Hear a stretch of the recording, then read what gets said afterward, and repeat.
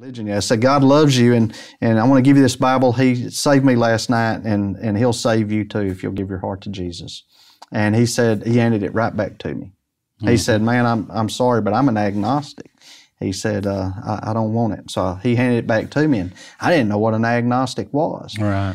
And I said, listen, it doesn't matter if you're an agnostic, Assembly of God, Baptist Church of Christ. I said, it doesn't matter what you are. Jesus will save you too right now. And I handed it back to him.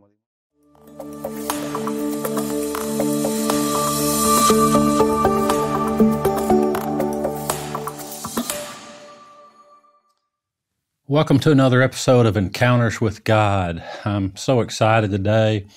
I'm with a new friend of mine, Pastor Bruce Rudd. He is the pastor of Mount Sylvan Baptist Church in Lindale, Texas, community just outside of Tyler. And I came across Bruce through a magazine. I read an article about him, and then I gave him a phone call, and I think it was just a God encounter. It was a early Sunday morning, and Bruce was actually going to go preach a sermon, but he picked up the phone. We spoke briefly, and since then our friendship has just kind of grown. So I think you're going to love hearing this man, and that God moves on behalf of His children and His people and His servants. It's going to be quite an encouraging testimony to you. So, Pastor Bruce, I appreciate you. Well, thank you for allowing me. Thank you so much. So we generally just try to kind of start at the beginning. So tell us a little bit about your upbringing. I grew up in the Chapel Hill area, which is east of Tyler, Texas. We stayed in the Chapel Hill area, I guess, for maybe till I was 15 or 16. Right. And my dad was a commercial architect, and my mom was a housewife, as well as she worked part-time at a bank. Nuclear family. My parents were Christians. However, we were out of church for quite a few years. In fact, up until I was in the fourth grade or so, and then we got out of church. And just had really a good upbringing. My dad was a very hard worker. I have two other brothers, an older brother and a middle brother, and then me, and I'm a twin.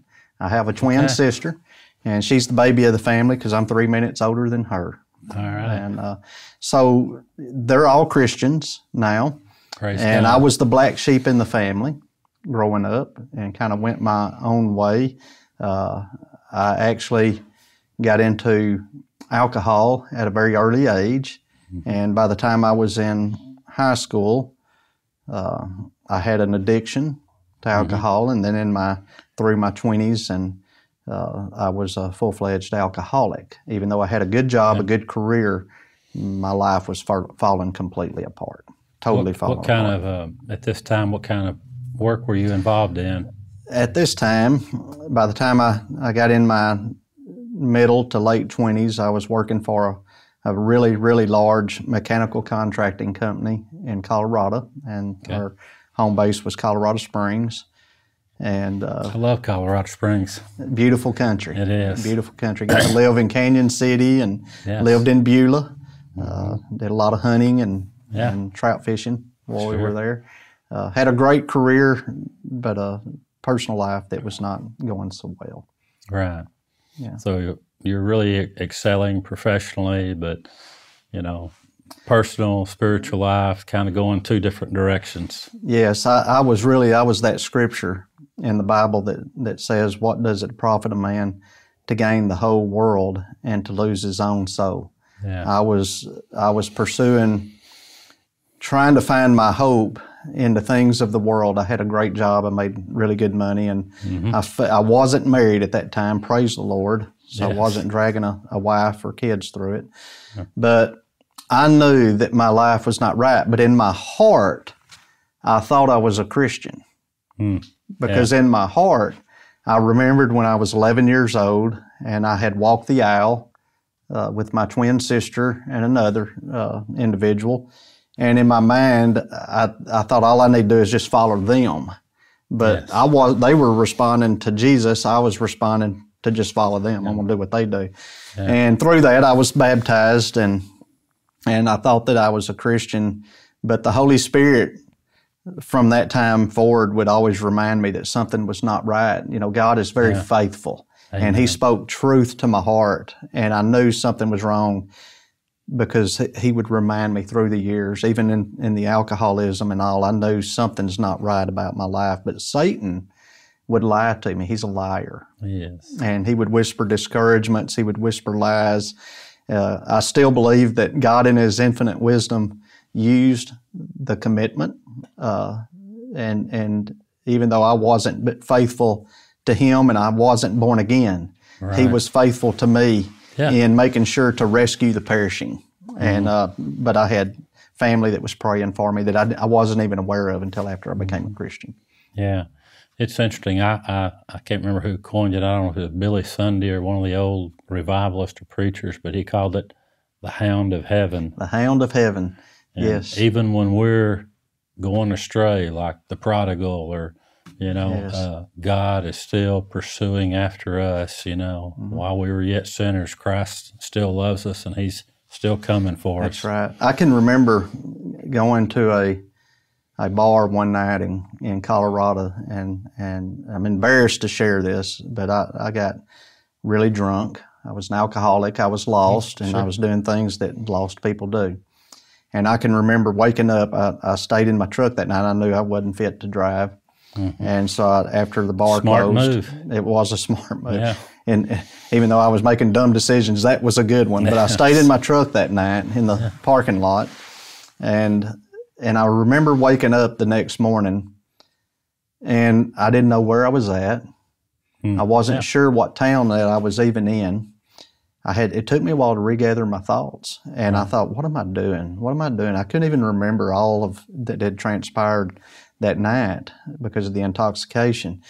But God, how Jesus is a hound of heaven, to build on what you just said, I found myself saying, Lord, forgive me for what I've done. Help me. Somehow I got to get away from this. But I didn't know Jesus. Mm-hmm. And I was going to God in general, and God's trying to funnel me to Himself through the Son because there's no other mediation available. And God is trying to show me the mediation. Come to my Son. Come to my... But He was responding. And I truly believe that I wouldn't be alive today.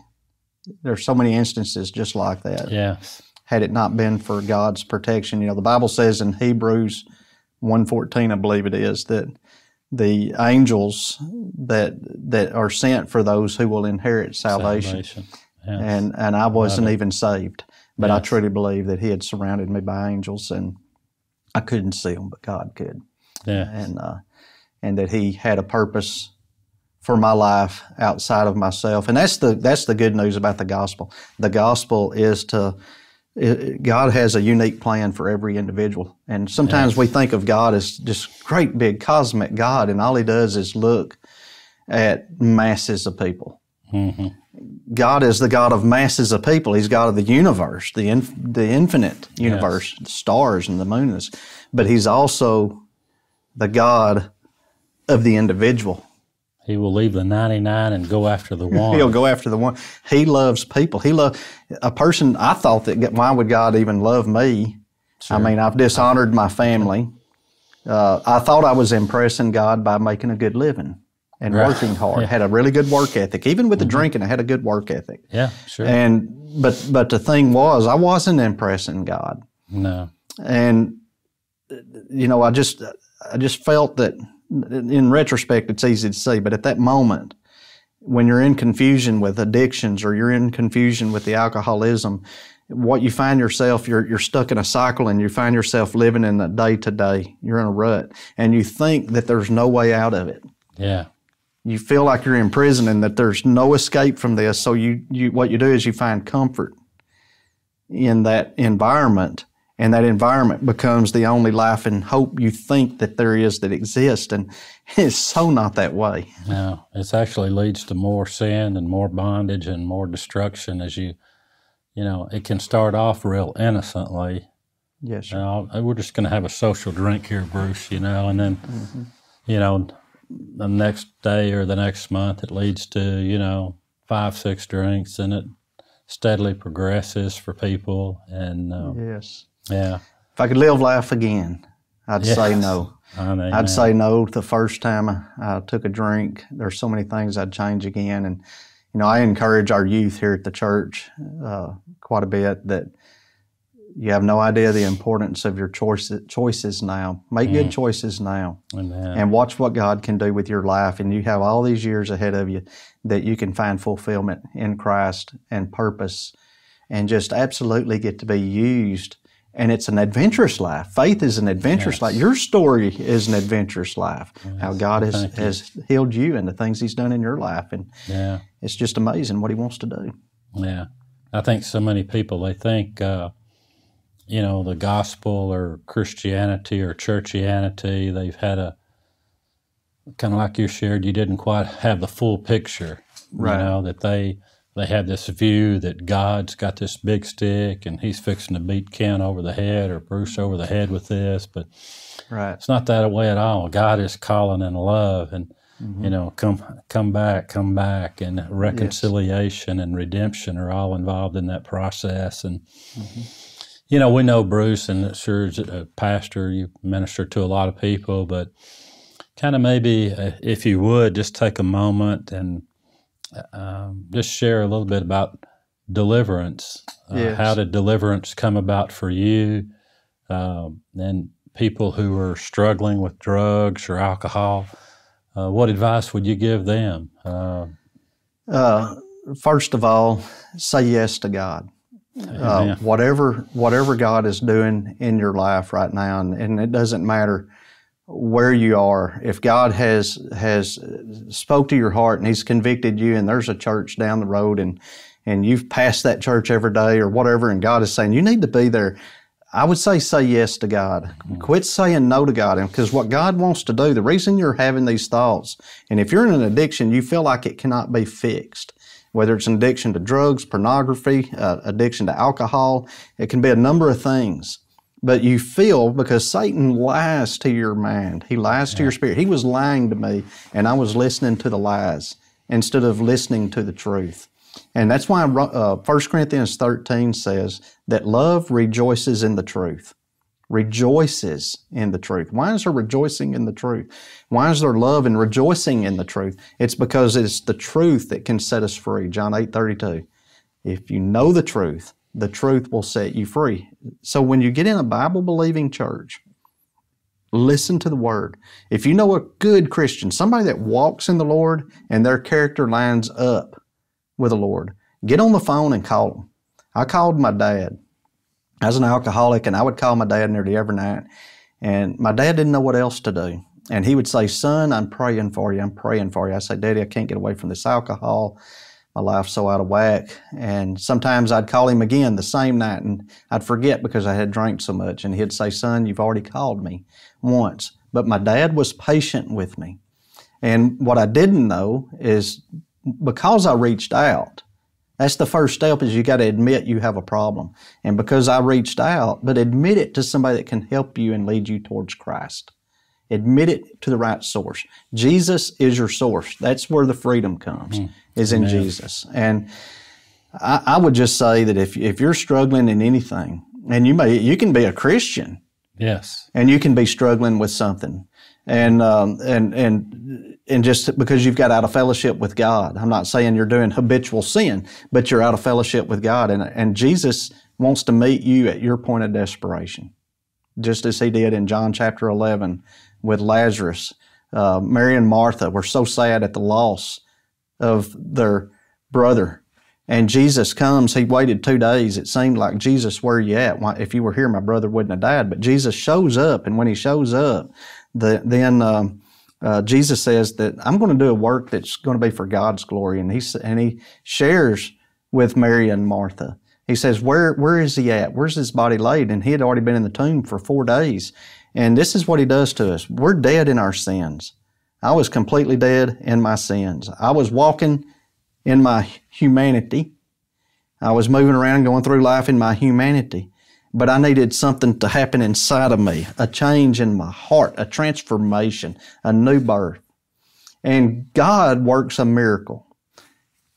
Like when you got saved, Yes. And that's what he did for me.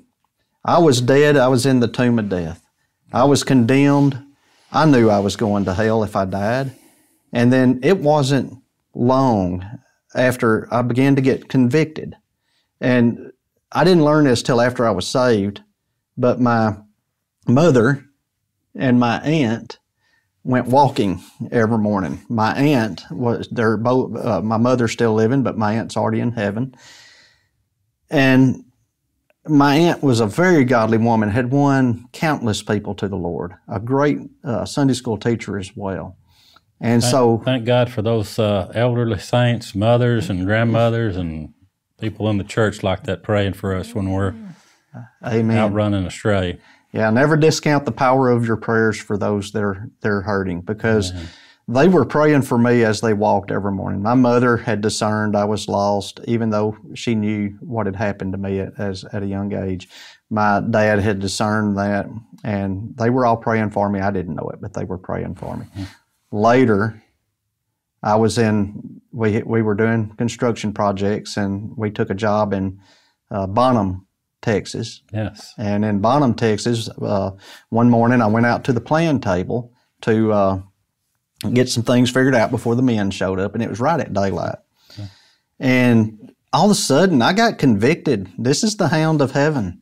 Mm-hmm. I'm not thinking about God or anything. I'm still an alcoholic. I'm still cussing like a sailor, living in a way that is definitely not bringing any kind of glory to the Lord.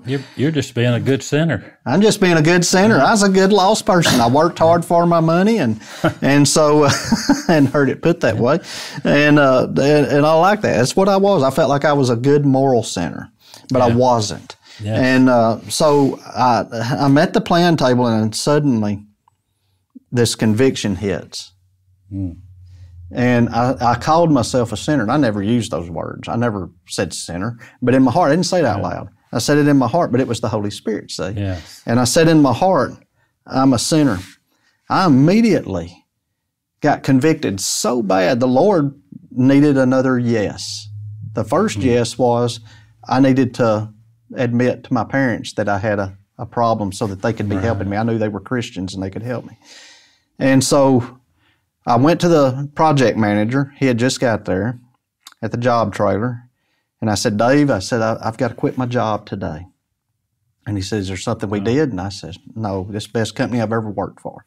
Mm-hmm. I said, I've got to go get around Christians. I don't like the way my life is going and where it's headed. Mm. I'm sick of sinning. And I'm sitting there thinking to myself when I'd say the word sinning, I never use this word. It says, where'd this come from? So I'm saying sinning.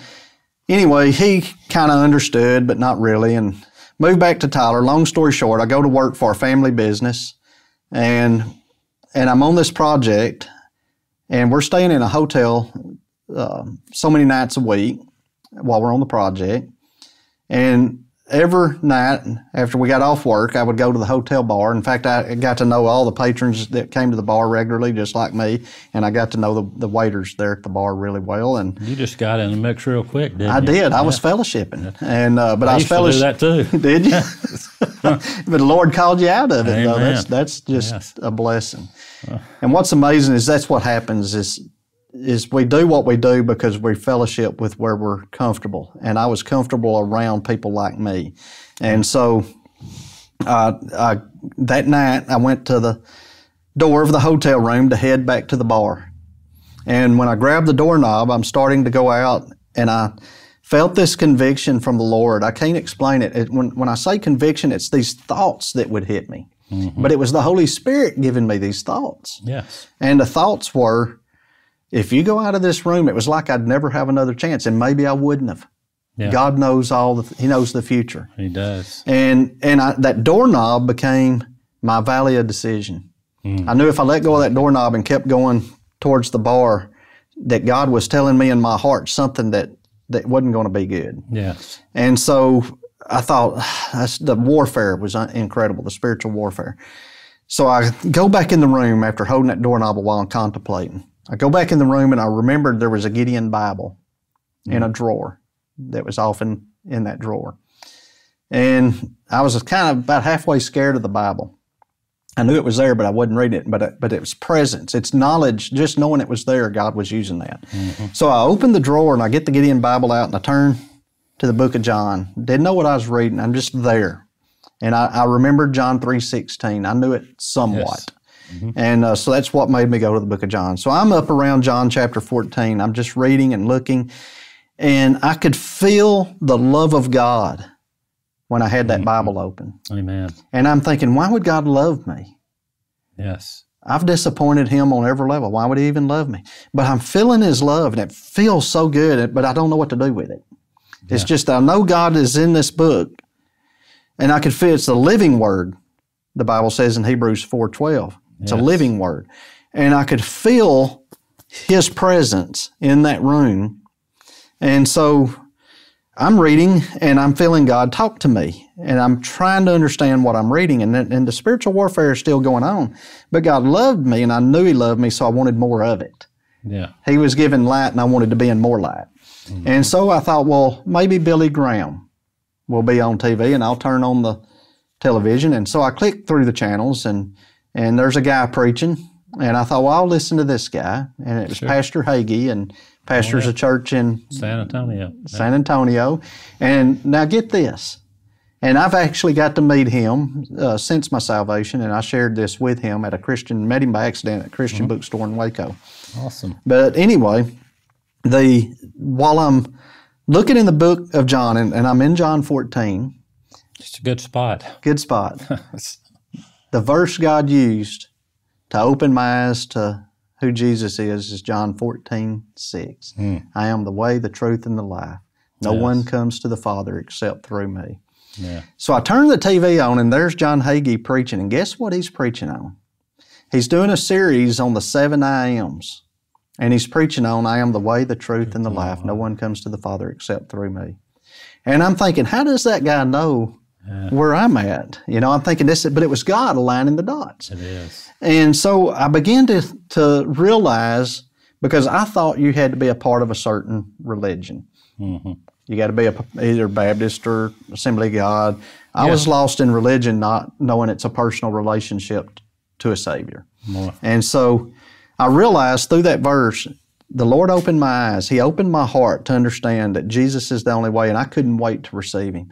And I didn't know what to do to receive Him. I believed right then, and I know now that I was saved at that moment, because you believe from your heart unto righteousness. Yes. With the mouth, confession is made unto salvation. Those who call upon the name of the Lord shall be saved. And so I'm calling on the name of the Lord, and I'm like, I can't wait for Him to get through with this sermon. I'm ready right now. Let's wrap this up, So I got the TV on. It's just blaring away, you know, and commercial come on here and there. And I get on but I'm listening to Him. And I get on the floor. And at that moment, this is the best way I can describe it. I gave Jesus the title deed of my life. It's kind of like if you sell a car. It's so much better. It's just a horrible analogy, but it works. Yeah. And I had to transfer ownership because, yes, I wanted God's blessings in bad times and low times, His forgiveness in bad times and low times. But what I wanted is not what He wanted. He wanted all of me. I just wanted Jesus for when I needed Him. He wanted me for all time. He wanted to save my soul. Yeah. So I got on the floor and I said, Jesus, forgive me of my sin. Come into my heart. Lord, if You'll show me the truth, if You'll save me, I'll follow You all the days of my life. That's repentance. Yeah, it is. And so at that moment, I felt the burden of sin roll away completely.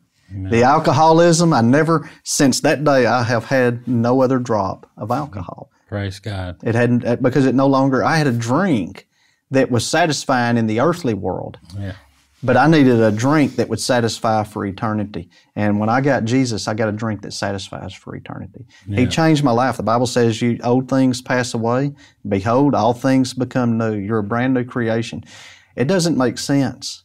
It doesn't make sense that you can give your life to Jesus. You just got to turn your life over to Him. You got to admit, you got to be honest with God. You got to be honest with your pain. You got to be honest with your addiction. You got to say, God, I just can't handle my life anymore. I don't want to be boss of it, and I certainly don't want to go to hell when I die. That's good reason right there to get saved. Amen. I don't want to go to hell. I felt like I was on thin ice. Mm-hmm. And if the Lord didn't save me that night, I was going to fall through and bust hell wide open. It was none of me. It was the Holy Spirit doing all the work. Yeah, it's a work of grace, grace of God. I think so many people, like you talked about, you gave the title deed to Christ. Mm-hmm. I think a lot of people, they have like a call upon God. It's like, a genie in a bottle or something, Yeah. We'll call on God when we need Him. But if you study the New Testament, like I'm sure you have, all throughout the book of Acts and throughout the epistles and so forth, it talks about our Lord Mm-hmm. and Savior, Jesus right. Christ. Absolutely. It wasn't just, we're going to show up at Sunday and hear a 30-minute sermon from the pastor, and then we just go out and do what we want to do. That's right. It was a total commitment of their lives. Mm-hmm. And for many of them back then, it was life or death. I mean, That's true. We might not face the same persecution and situations. Yes. They could get burned at the stake, get lit up or thrown to the lions. But I think that's so important, the point you made there. And I think that Scripture in Ephesians 2:1 is, some people think, well, if I can just reform, if I can go do 12 steps, and that may be a good program for some people, different programs, but, Jesus didn't come to make bad people good. That's right. He came to make dead people live. That's right. And everybody out there, including you and me, we're dead in our trespasses and sin. We are the walking dead, so to speak. That's right. And it's only when the Spirit of God comes into our life and it's we so accept powerful. Christ, that we become alive again. Amen. Yeah. It's beautiful because, Isaiah is very clear that our iniquities have separated us from our God. And we are lost. It's because of what Adam and Eve did in Genesis 3, the fall. And that's our grandparents. And we inherited that sin nature, so we're born in iniquity. And that's the good news of the gospel. The gospel is really simple, but we complicate it. We do. The simplicity of the gospel is that we want to somehow work to earn God's favor. But the gospel is just the opposite. Jesus did the work, and we have His favor if we'll receive Him. Mm-hmm. And so, He says that for those that receive me, He gives the right to become children of God. I think what's cool is when you come to Jesus and you give Him the title deed of your life, we're always thinking, I want to sign something, or like you said, or there's a program we want to go through. We always want to do something where we can feel like we achieved something with God, and then now we've earned His merits. But salvation is by grace. It's because He loves us. The Bible says because of His rich love and mercy. And He loves us, and that's why He left heaven. And He came, and I like the gospel. Here's the gospel in short form right here. Here it is. Okay. Jesus was born in Bethlehem of a virgin. The reason is that He couldn't have that same blood nature that you and I have. He was God. He was Emmanuel, God with us. Okay? He lived 33 years under the law. The Bible says in Galatians that He was born under the law to redeem those who are under the law. That's us. The Ten Commandments have condemned every one of us. The Bible says if you're guilty of one, you're guilty of all. And then in Galatians 3:22, the Bible says that Scripture has, it's like a prison. Scripture has confined all of us under sin. So, and then we all fall short of the glory of God, Romans 3:23. But here's the good news. Jesus is born at Bethlehem. He's born of a virgin. He is the incarnate God. He's from everlasting. He just took upon flesh so He could identify with you, so He could identify with me. He lives the life you and I cannot live for 33 years, perfectly fulfills the law that we couldn't fulfill. Then, here's the next step in the process. Jesus goes to the cross, and on the cross, all of the judgment of our sin, He puts it on Himself. And here's the great mystery of the cross. When He's on the cross, He gives His life for us. He gives it as a substitutionary death. John tells us that He had received the power to take His life and to take it up again. Mm-hmm. Yes. He laid it down. He laid it down. Take it up. He said, Father, into Thy hands, after darkness for 3 hours, after He had absorbed all of our wrath, then He said, Father, into Thy hands I commit my spirit. And it's beautiful because what that means is that the work is finished. He had already said, it is finished. Into Thy hands I commit my spirit. Yes. And immediately the Bible says His head dropped. Nobody else can do that. I cannot command my own death, nor can you. Mm-hmm. But Jesus was murdered on the tree. That's what the Bible says. Yeah. That they murdered him. They were putting him there to kill him. That was their goal, was to kill him. They were jealous of him. They hated him because he came and he shook things up by telling the truth. And they hung him on the tree. They put him there to murder him. But what they didn't understand, they were fulfilling a gospel plan that had been figured out before the foundation of the world. Yes. And that's the gospel. Then he resurrects 3 days later. And I like to think of it like this. On the third day at the resurrection, think of Jesus as holding pardons in his hands. Now, here's the good news. You say, but they're just pardons. They're generic. The Bible says he's not willing that any should perish, meaning my name is on one of those pardons. Yeah. Ken's name is on a pardon. Amen. And your name is on a pardon. And so what he does is he has your name on that pardon, and he's saying, just come receive it. Give me your title deed of your life and let me have it. Just let me have your life. Surrender it to me by faith. Surrender it to me. And then watch how I change your life. And a good way to remember it is like this. Jesus paid a debt that he did not owe. You owe a debt that you cannot pay. And that's what the gospel is. Yeah, good way of summarizing it. So you've accepted the Lord here. You've quit your job. And this is what, about 1996 or so in this frame time? Around July of 1996 when I got saved. Okay. So you walked away from that. So what was your experience in between there? I know you had a time probably of growth and maturity, learning the scriptures, getting more familiar with the teachings in the Bible and praying and so forth. So where do you spend your next few years, and how did that... Lots of growth in that time period, and still growing, and will always be growing. But I would say that just summarizing it and looking at it, of course, the good news is the change was immediate. Just for this information. Kind of like Saul to Paul. Yes. You had your Damascus Road experience. And exactly. You were this way one day, and the next day, bam, you're so hungry else. For God's Word, I couldn't put it down. I carried it to work with me. Just read the Bible every waking moment I had time to read it and still do my work. And I even carried a New Testament in my tool pouch. What's funny is how the next day, this is so not me that before this, before salvation, the next day I went to a Christian bookstore there in Corsicana. I got saved in Corsicana, Texas in a hotel. So I go to this Christian bookstore and I bought a whole bunch of New Testaments. And I'm going to the job. Everybody on the job knows me as... He's the party guy. I'm the party guy. Yeah. And so I go to the job and I'm just handing these New Testaments to people. I mean, coworkers and people with other subcontractors, and saying, look, Jesus saved me last night. I learned something. It's not about religion. It's about Jesus Christ. If you give your heart to Jesus Christ, He'll save you right now. I mean, today. He did it for me last night. He'll save you. So I'm going to give you this Bible. And I was doing that with quite a few people, and I got to this one particular guy, and he was pretty intimidating looking guy, and so I hand him the Bible, share the same spiel. God loves you, and it's not about. I hadn't got to the part on him about the religion yet. I said, God loves you, and I want to give you this Bible. He saved me last night, and He'll save you too if you'll give your heart to Jesus. And he said, he handed it right back to me. He said, man, I'm sorry, but I'm an agnostic. He said, I don't want it. So he handed it back to me, and I didn't know what an agnostic was. Right. And I said, listen, it doesn't matter if you're an agnostic, Assembly of God, Baptist Church of Christ. I said, it doesn't matter what you are. Jesus will save you too right now. And I handed it back to him. Well, he went ahead and took it the second time. Yeah. Found out later that just God's providence.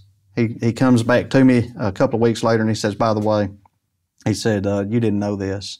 I think it was the next week when I came back to the job. He said, you didn't know this, but the Lord, I guess, used my grandma, because I got a card in the mail from my grandma that she's praying for me. And so I didn't see that guy because he was back off the job later after that, but I always wonder what God's done with that. But it's those little things like that that even this man recognized, Some things you and I, we can manipulate, or we can orchestrate, or we can put a plan together, but when you get a card out of the blue or things like that happen, you just know it's the hand of God trying to change that man's heart. So that's cool. It's just, He is faithful. later after that, of course, in 1999, I opened my own business, and that did really well. While I was called to preach, God had already called me to preach. In fact, I was called to preach within the year of my salvation, but I knew I wasn't ready. I knew I had to grow. I knew there was, so I began to serve in our local church. I cannot overemphasize the importance of a local church. It's important. It's so important. Get plugged into a good Bible-believing church somewhere. Makes all the difference in the world. Mm-hmm. It is the fertilizer on the garden of your growth, is the church. And so I began to grow, was later ordained as a deacon and served in buildings and grounds, and I taught Sunday school for quite a few years.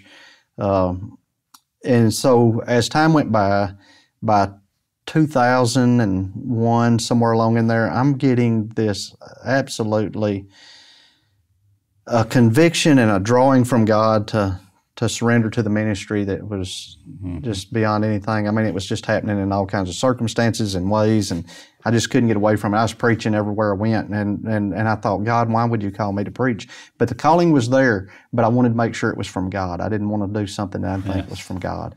So I kept praying and asking for all kinds of affirmations.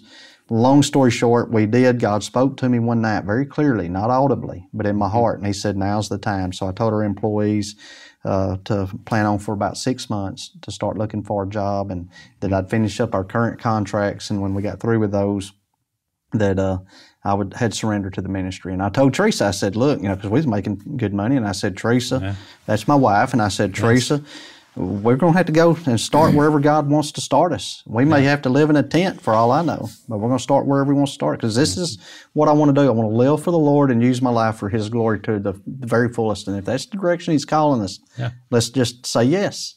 Say yes. And so we said yes. The Lord has blessed. I attended Southwestern Seminary in Fort Worth for a year, took my first church in the Mahia area, and then we did revivals for several years, and then we've been here at this church since 2011. We knew that it's almost like God had prepared us in life for the ministry we have today in this church.